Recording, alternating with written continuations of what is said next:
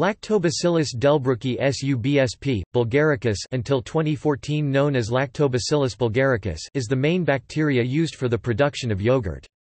It is also found in other naturally fermented products.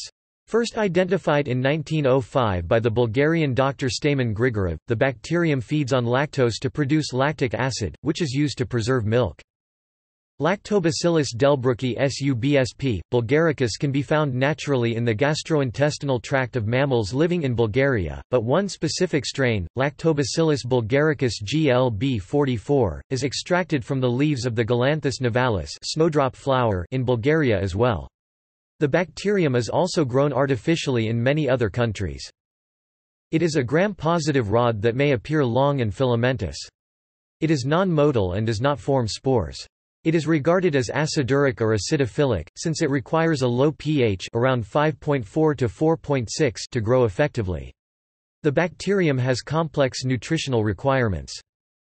On October 18, 2012, during the International Conference on Biodiversity Conservation and Education for Sustainable Development – Learning to Conserve Biodiversity in a Rapidly Changing World, held at Hyderabad during COP11, Jayanti Natarajan, India's Minister of State for Environment and Forests, announced it as the national microbe for India. The microbe was selected by children who had visited the Science Express Biodiversity Special, a train which has been visiting various stations across the country.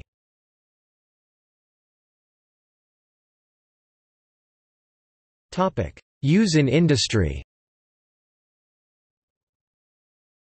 Lactobacillus delbrueckii subsp. Bulgaricus is commonly used alongside Streptococcus thermophilus as a starter for making yogurt.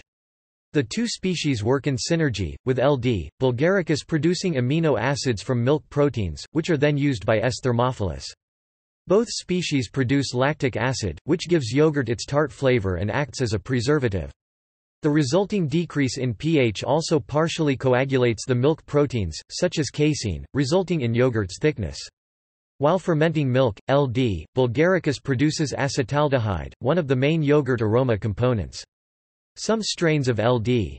bulgaricus, such as L. bulgaricus GLB44, also produce bacteriocins, which have been shown to kill undesired bacteria in vitro. Some of the biggest importers of the bacterium are Japan, the United States, and the European Union. It has also been considered a contaminant of beer due to its homofermentative production of lactic acid, an off flavor in many styles of beer. In other styles of beer, however, lactic acid bacteria can contribute to the overall appearance, aroma, taste, and/or mouthfeel, and generally produce an otherwise pleasing sourness.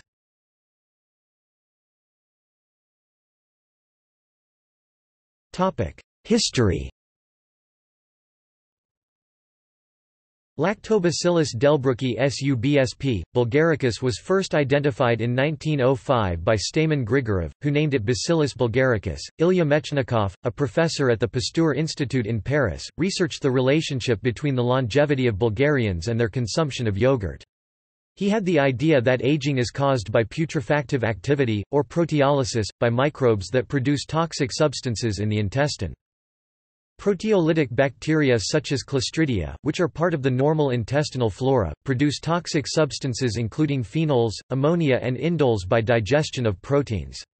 These compounds are responsible for what Mechnikov called intestinal autointoxication, which, according to him, was the cause of the physical changes associated with old age, a concept that has no scientific basis.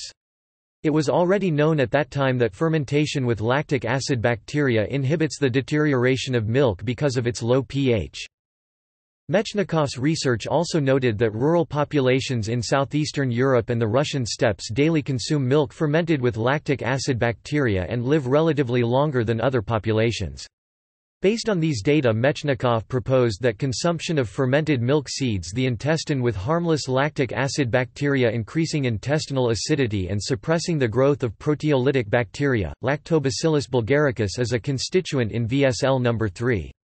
This proprietary, standardized, formulation of live bacteria may be used in combination with conventional therapies to treat ulcerative colitis and requires a prescription.